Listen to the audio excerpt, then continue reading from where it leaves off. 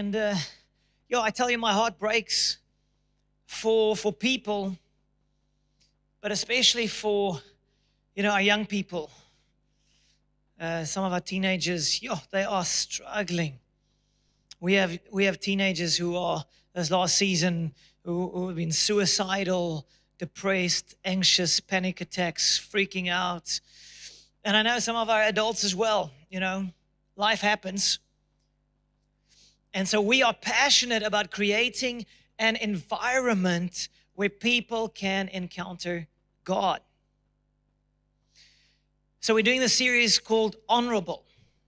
And today I want to answer this question. Will we be a desolate house or will we be a life-giving house? As a church or your home, your environments, will it be a life-giving house, home, or will it be desolate, meaning spiritually dead? And I'm sure we all want life-giving environments. So you see, God mostly works through, I said it last week, God mostly works through people. Come on, say people. A lot of people get this wrong, especially in Western society. We're like, I can do this on my own. Well, I'm going to show you, no, you can't. So there are people that might be at home like today, not here, not watching online. They're at home and they're like crying out to Jesus, God, where are you? I'm anxious, I'm struggling, I'm hopeless, I don't know what to do, God. I don't know which way to go. God, why aren't you answering my prayers? And then God's response would be something along these lines. I love you. I heard your prayers. And I sent you the answer to your prayers. It's coming through a person. So here's an image of a courier. It's coming. Put on the image. I am not seeing my image. Why am I not seeing my image? Yay. Okay, so you ordered the Take-A-Lot and you were like, God, I desire this, and you're filling up your basket and you're like, come on, I'm excited. And then the courier shows up at the door at some point and you're like, ooh, no, I don't like this courier. You slam the door and the courier goes away and you don't receive your gift. So in the same way, it's like we are praying to the Lord and we say, God, I'm praying for that peace. I'm praying for that breakthrough. I'm praying for that, for the answer. And then God answers it, I heard you. I love you. But the courier came to Shofar East London church this morning and you were at home and you missed out. Or the courier address was at Life Group. And your answer, your prayer, your breakthrough would have happened there through somebody else. But you were like, no, I'm going to get straight from Jesus. You don't understand the kingdom. You don't understand how the kingdom works. God mostly works through people. And usually through people that sometimes freak you out. People that are messy. People that don't look like you would want them to look. And then God answers you through that person. As I said last week, you're asking God for direction. And then your parent tells you something like, no, I don't want to hear from them. Or your spouse tells you, next morning your wife tells you, hey, this is what you must do. Like, no, I want it straight from Jesus. No, God works through people. Come on, say people. He works through people. That's why community is so powerful. But in Western society, we think, I have my Bible, and so I have Jesus and everything's sorted. Well, you might be saved and you might make heaven, but you're not going to flourish. Because God works through people. He gives gifts to people. The courier comes and he has the package. He's like, I will not have couriers. I don't want straight. No, you're not going to get straight from God. Okay, so it's so important to understand that. I mean, and we see this. So the power of honor is to value what somebody carries, to value what somebody brings to the table. So, for instance, you can go back to the previous slide.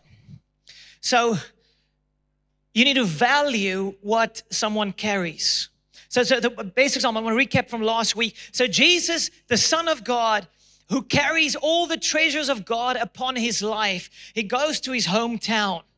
And what happens? The people look at him like, who are you? Who do you think you are?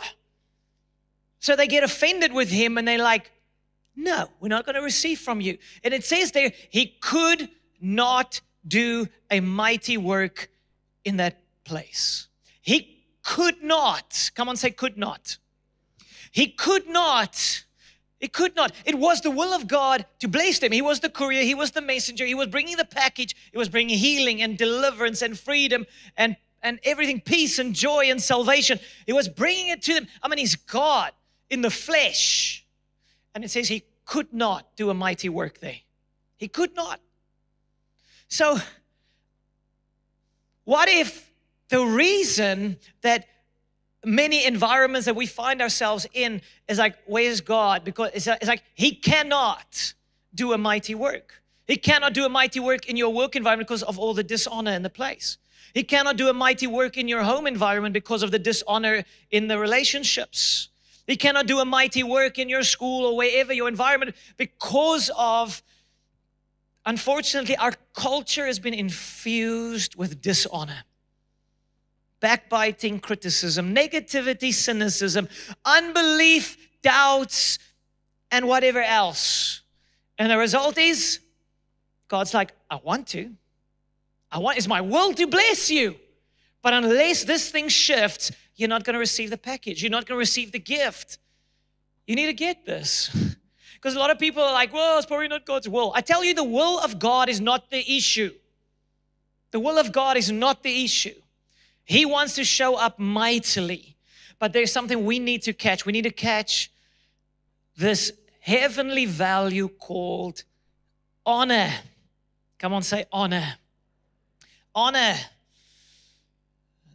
So life flows through honor. The life of God flows through people when we honor them. That's how it flows. That's the kingdom mechanism. And I'll explain in a moment why. There's such a powerful quote concerning honor. It says, honor is to celebrate who someone is without stumbling over who they're not. Honor is to celebrate who someone is, in other words, what they carry on their life, without stumbling over who they're not. You see, we as people, our flesh, our humanity, we are gifted at seeing what is wrong. We are gifted at getting offended about nothing. We are gifted at seeing who somebody is not, and I'm not going to receive from you. And again, your prayer has been answered. God loves you. It is the will of God to bless you, and then you can't receive it because of the skepticism, negativity, unbelief in your own heart. And so I want to give us unpack a little bit further the whole topic of honor and show you some obstacles to honor. Okay, so let's remove some of those obstacles so that we can receive the gift of God. Come on, say this with me. I'm going to receive the gift of God. Okay. That's it. You're gonna get this. Some of us are offended with God when it's actually something that needs to shift in our own hearts. It's not working because something needs to change in you. Okay? And ultimately that means you are a powerful person. It's not the people, it's not your environment. It's actually something that needs to shift on the inside. So come on, say this with me. It's gonna shift. It's going to shift. Amen. Let me pray and we'll unpack it. Father, we thank you that your word is powerful. Your word will not return void.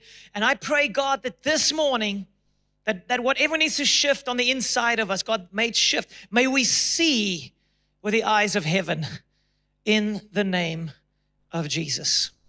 Amen. Okay, so let's build out environments of honor where God can work mightily. So recap, Matthew 23. I ended last week with this verse. Verse 37, it says, "Oh, Jerusalem, Jerusalem," this is Jesus speaking. And he says, "Jerusalem, Jerusalem, the city that kills the prophets and stones those who are sent to it." Ay, ay, ay. This is the city of God, the city of David, the people of God, so infused with the culture of dishonor that they kill those who are sent to help. They kill. That is unfortunately what religion does. Dead religion. If you've been born again, saved for longer than 3 weeks, there's this temptation to become religious, dead religion. It says, "How often would I have gathered your children together as a hen gathers a brood under her wings, and you were not willing." So in other words, here I am, I'm bringing the gifts, I'm bringing the blessings, but you weren't willing because you didn't understand honor. Then it says, verse 38, "See, your house is left to you desolate." That's the result of dishonor. Our homes become spiritually desolate. Our lives become dry and dreary and powerless because of a lack of honor. "See, your house is left to you desolate." Come on, say desolate. You don't want this. You don't want this. This is what happens because of dead religion. This is what happens because of dead religion. You have the principles, you've heard the stories, but the heart isn't right. The heart isn't hungry for God. Verse 39, "For I tell you, you will not see me again." This is Jesus, saying, "You will not see me again until you say, 'Blessed is he who comes in the name of the Lord.'" Jesus saying, "You will not see me again until you can celebrate and honor those whom I send to you." And that's unfortunately what happened to Jerusalem. So a dishonoring culture, a people who became religious, but they didn't have the eyes to see the messenger of God. So then God sends John the Baptist, this crazy, wild, locust-eating guy in the wilderness. And the Pharisees are like, that guy's nuts. Not going to receive from him. Then Jesus appears and he's like, spends time with the sinners and the prostitutes and the tax collectors. And they're like, ew, that is just terrible. And the sinners like him. No. So they don't receive from him.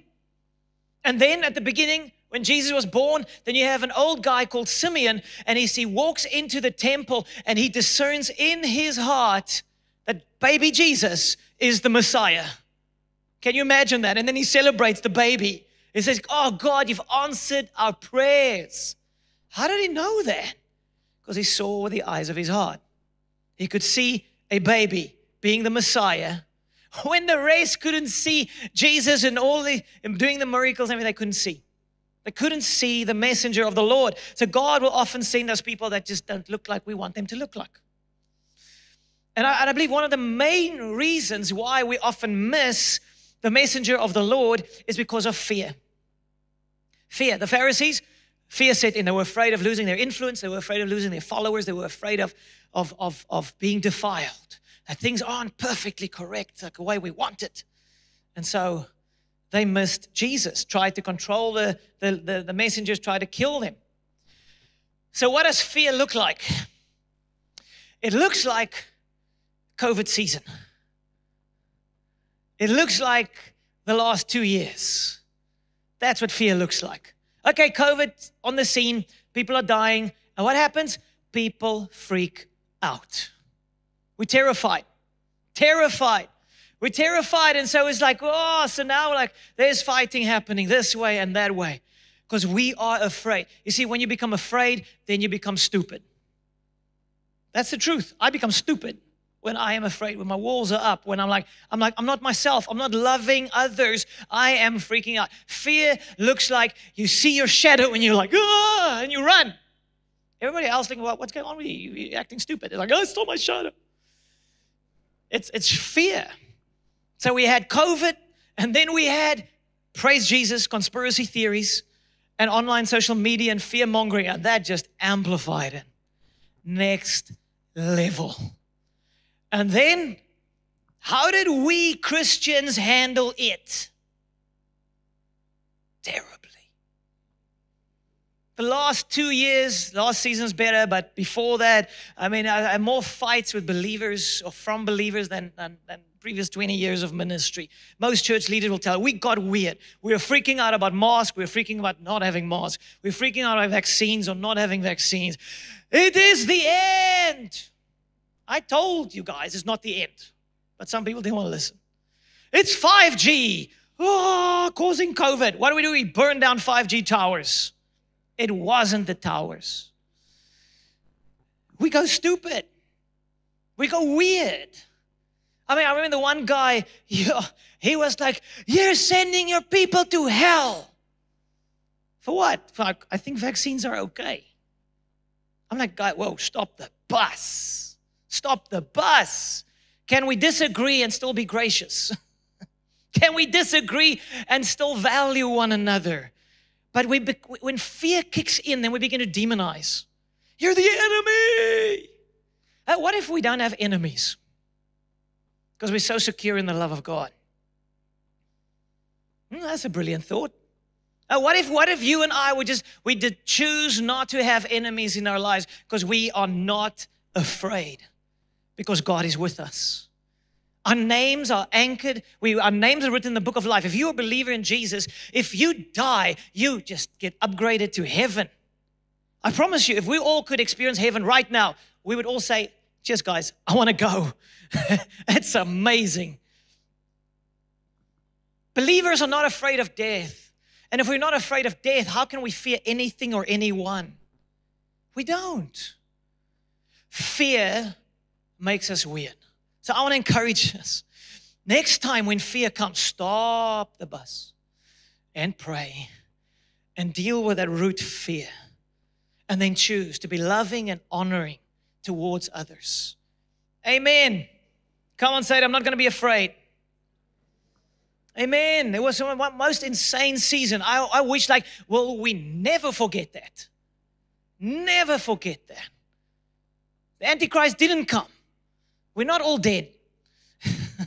Let's get back onto the page. Let's do the Great Commission. Let's see Jesus' kingdom come.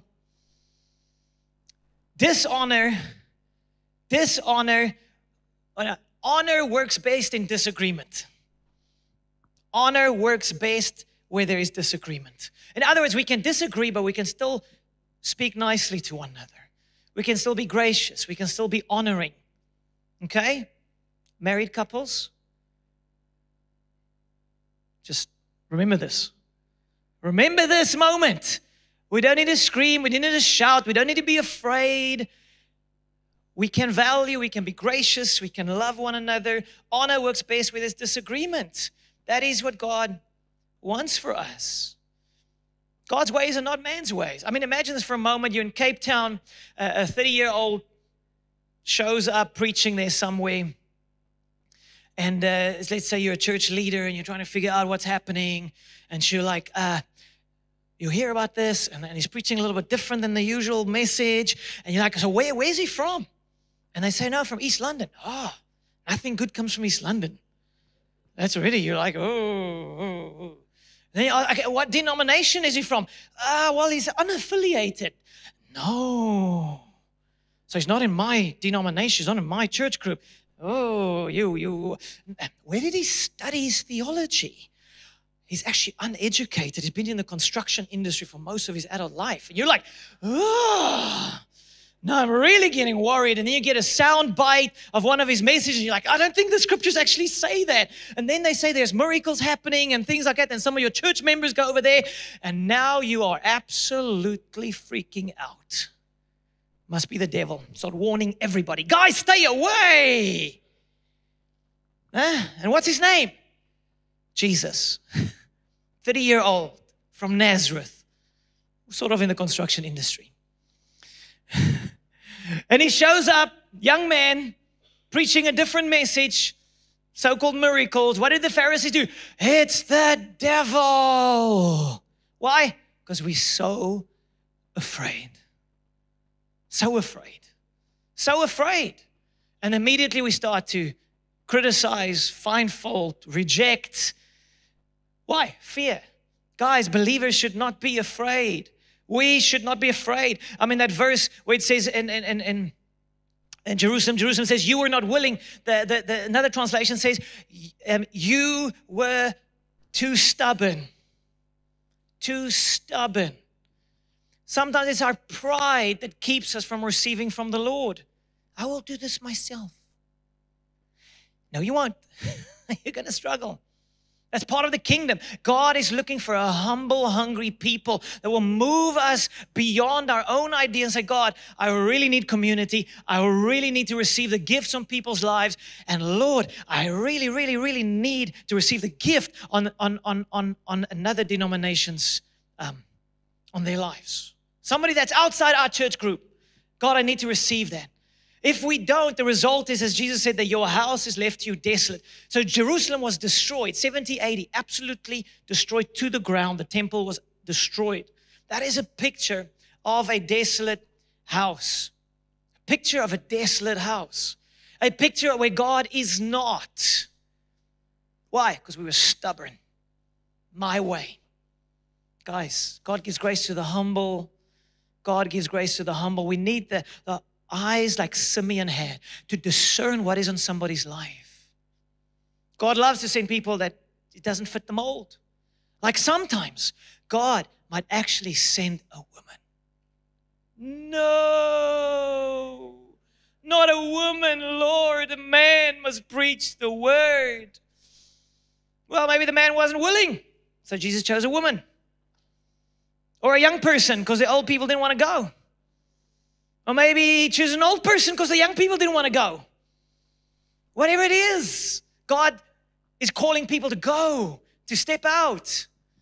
And then we get hung up, we get uptight about people's stuff and the messiness. It's like, oh, my soul, that person is divorced. No, God, that's just wrong. God loves to do wrong. In that sense, He likes to break our molds. He loves to use imperfect people to do His will. Amen? I mean, look at the scriptures. If we would say, I will only receive from perfect people, chuck the Bible out. It's all imperfect people, all messy. Peter was messy. Paul was messy. Everybody was messy except Jesus. He just came and made it messy at times, you know? So why would He do this? Because God is looking for humility. Perfection is not the qualifying factor. He's looking for a humble people that can see with the eyes of their hearts. And so with Sonica, so many times about 6, 7, 8 years ago, we were in a prayer meeting and someone had a word that saw Sonica with a key in her hands. A key. And we felt the Lord say, she is the key to this church to move us forward. I've had other words about her she's a key ingredient to the whole fivefold ministry because of a relational gift that she brings to the table. She's going to bring longevity to the fivefold. In other words, her passion for relationship means that it will be not just one generation, but it will be one generation to the next, to the next, to the next. Come on, can we see what somebody carries? Even if they are different to us. So the opposite of stubbornness is I'm looking for humility and hunger. That's what God is saying. Then He said, you will not see me again, Jesus said, until you say, blessed is he who comes in the name of the Lord. That person might be your spouse. That person might be somebody in life group. That person might be someone in your environment that is just a little bit different. And then He says, until you say, come on, say it, say. He said, unless you say, blessed is he or she who comes in the name of the Lord. Until you say it. In other words, that speaks of celebration. That speaks of not just, well, I'm not going to be negative today.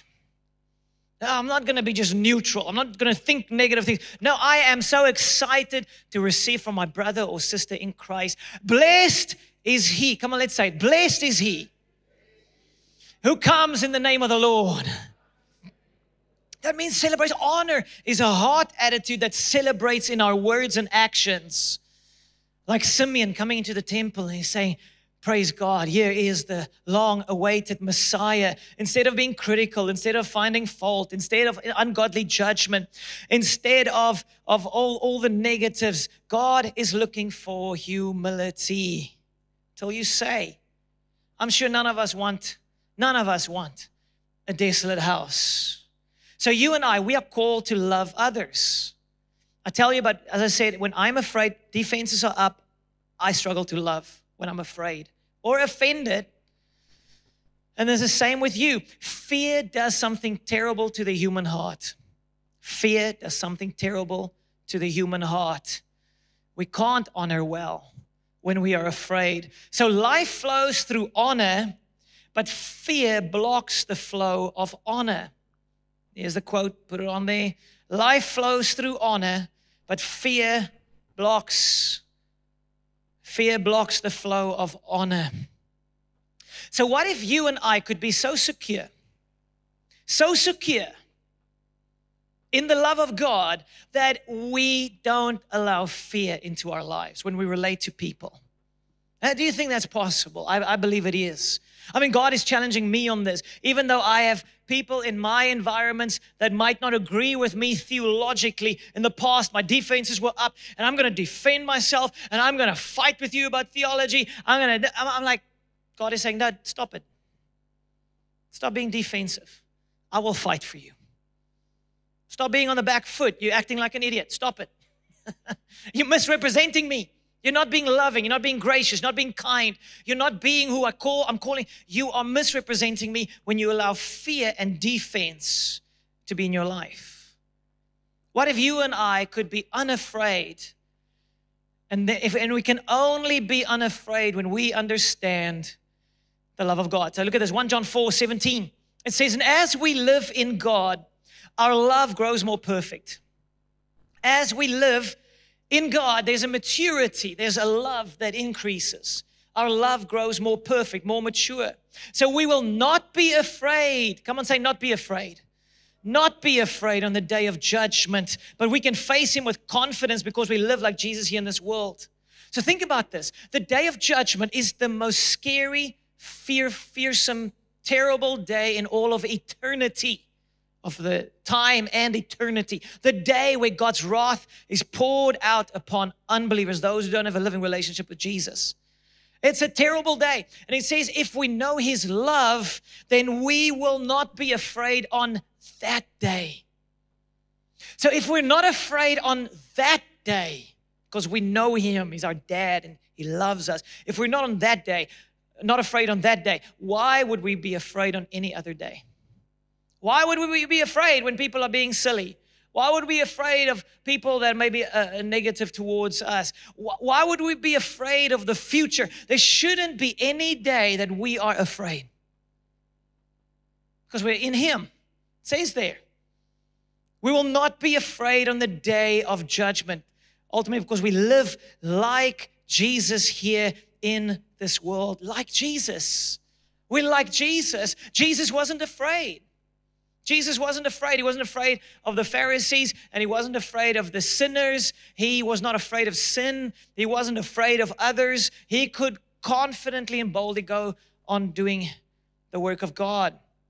Verse 18, such love has no fear. Come on, say no fear. No fear.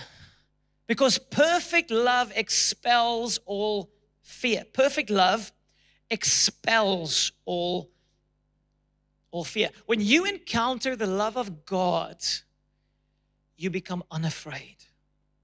You become unafraid of conflict. You become unafraid of people that are different. You become unafraid of being contaminated by people whose lives might be messy. It says, if we are afraid, it is for fear of punishment. And this shows that we have not fully experienced His perfect love. We've not fully experienced His perfect love. I'm like, God, I want to love everybody. I want to love everybody. It doesn't matter who it is. It doesn't matter how different they are or what denomination or different theology, whatever. We might not agree, but I'm not afraid of you. I can be gracious towards you. I can love you well. Because what happens when someone is different or believes differently? What happens? We do cancel culture.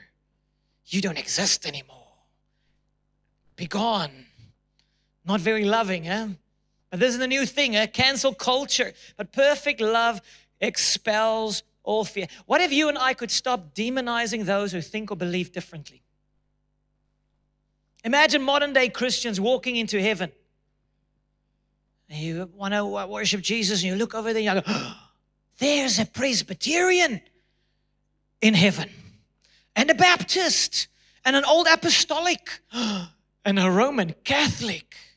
Oh, my soul.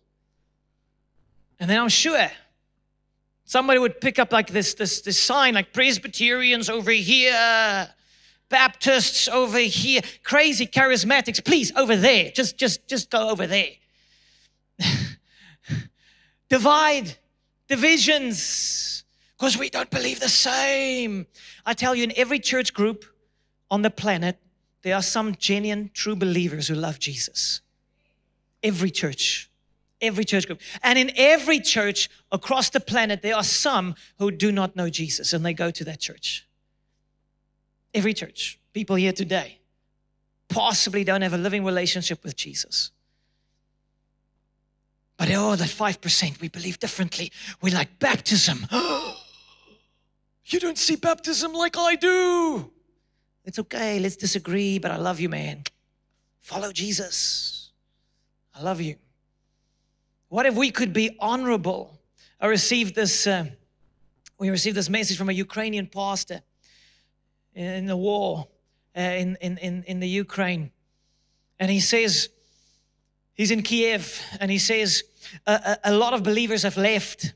The churches are empty. There are very few ministers, but at the same time, the boundaries between churches and denominations are erased. I pastor a church of the full gospel. Usually, I am not invited to preach in the Baptist churches, but now it is different. That's the power of war. You're like, just get over your nonsense. Get over the nonsense. So there's a minor theological differences. No, we are brothers and sisters in Christ. We're going to be together in heaven. How about heaven drawing near now and we actually love one another even though we're different? Amen. There's a passage in John chapter 17 where Jesus prays his prayer. He says, Lord, make them one. Why? So that the world may believe in me. Currently, we're not very one.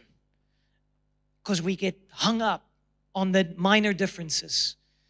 And then because of the fear and things that hold us back. Come on, let's bring honor back to the game. So quickly, obstacles to honor. Ending off with this. Number one, we reject others because we're afraid of bad doctrine. So whose doctrine is perfect? You don't believe like I believe, so I reject all of you. That's immaturity. Your doctrine's going to change over the next 5 years. My doctrine's going to change. I will hopefully become better, more mature in Christ over the next 5 to 10 years. And so will you. So to say it needs to be perfectly the same to be able to receive from somebody is a massive mistake. So here's a powerful quote by a German Lutheran theologian whose name is interesting, Rupertus Meldenius. He says, in essentials, unity. In non-essentials, liberty. In all things, charity. That is honor. In all things, charity. In essentials, unity. In non-essentials, liberty. So what would be the essentials? It would be like the Apostles' Creed would be some of the essentials. It says, this comes from 300 after Christ. Most churches across the planet believes this. It says, I believe in God, the Father Almighty, creator of heaven and earth. I believe in Jesus Christ, his only Son, our Lord. He was conceived by the power of the Holy Spirit and born of the Virgin Mary. He suffered under Pontius Pilate, was crucified, died, and was buried. He descended to the dead. On the third day, he rose again. He ascended into heaven and is seated at the right hand of the Father. He will come again to judge the living and the dead. I believe in the Holy Spirit and in the Holy Catholic Church. Now, guys, Catholic means universal church, okay? So breathe.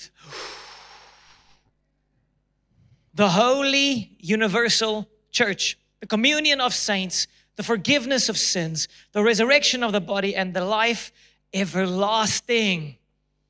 That speaks to me of a confidence of who we are in God. Your name written in the book of life. We are not afraid. But what happens is at times we take the essentials and we expand it. It's like the essentials is now is everything.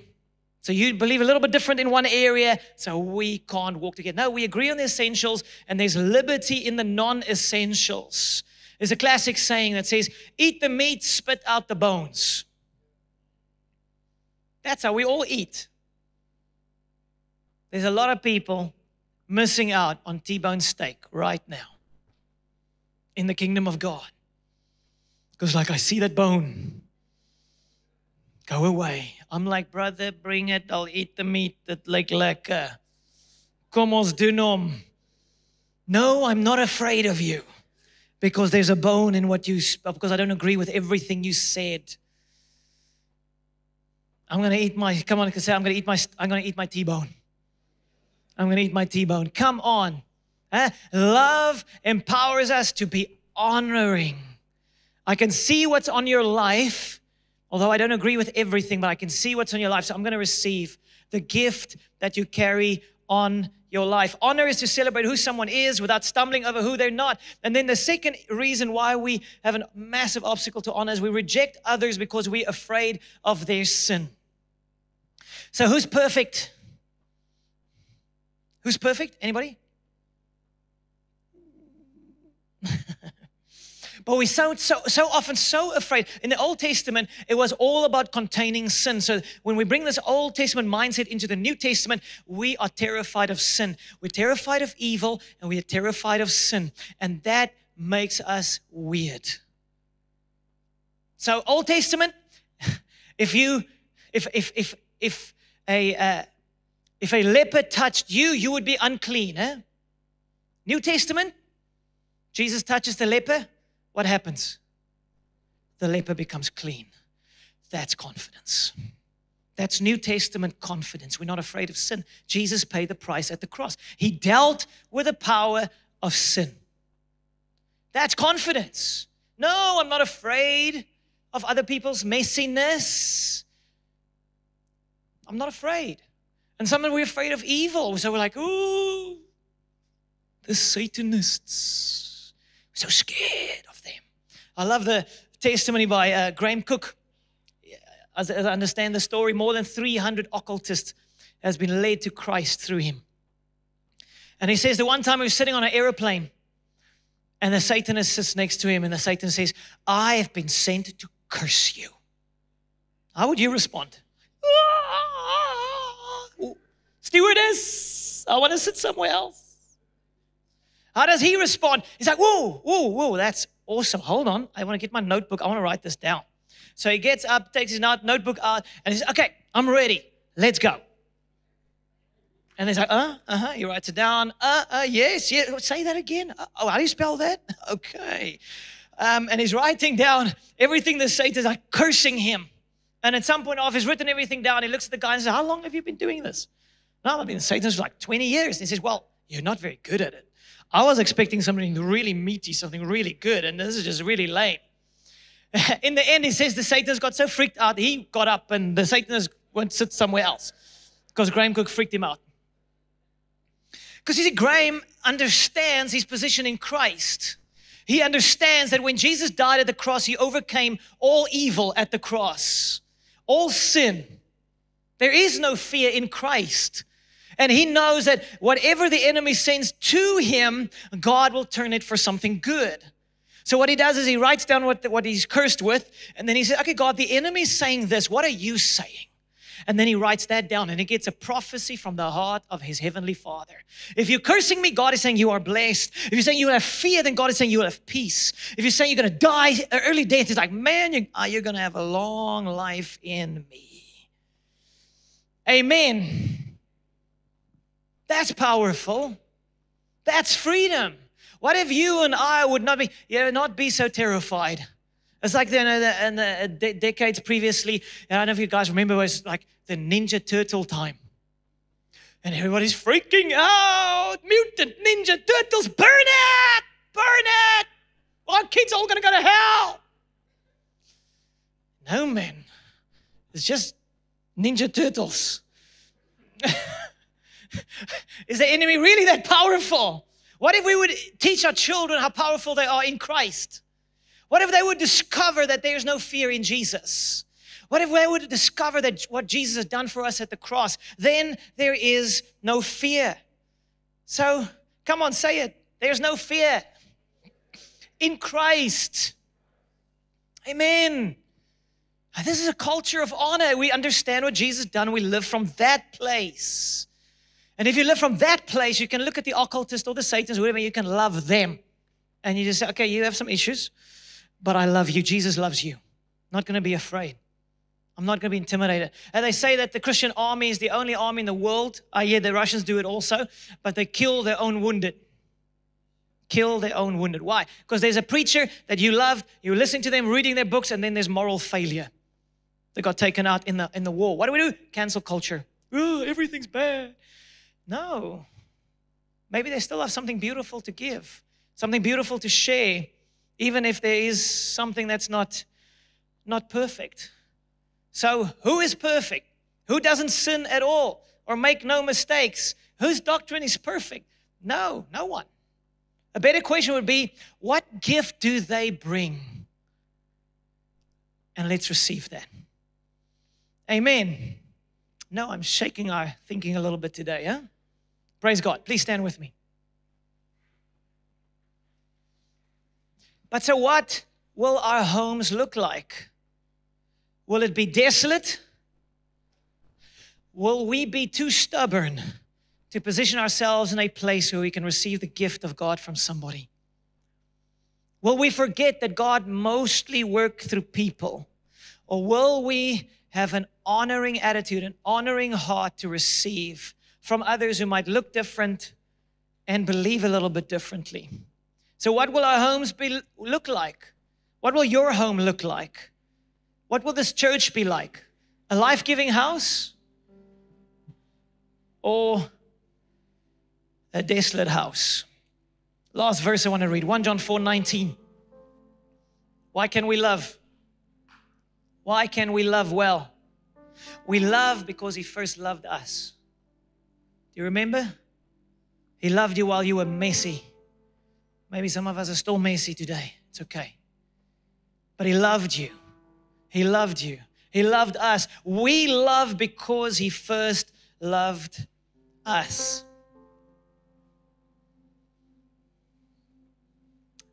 I'm seeing a church filled with the love of Jesus, unafraid. I'm seeing a church that can honor the wider body of Christ in this city and wider because we're not afraid of other people's messiness. I see a people who can love others even if they don't like us, because that's what Jesus did when we didn't like Him so much. Amen? Come on, say it. I'm going to love well. Come on. No more fear. Don't be fear-driven. Don't be moved by fear. Don't go there. Allow the love of God to love you and to love through you. Life flows through honor. Fear blocks the flow of honor. I'm going to say, man, I'm going to love well. Doesn't matter who it is. Messy, immoral, occultist, aggressively anti-enemy me. No, we don't have enemies. We're just going to love people. God Almighty, we worship You.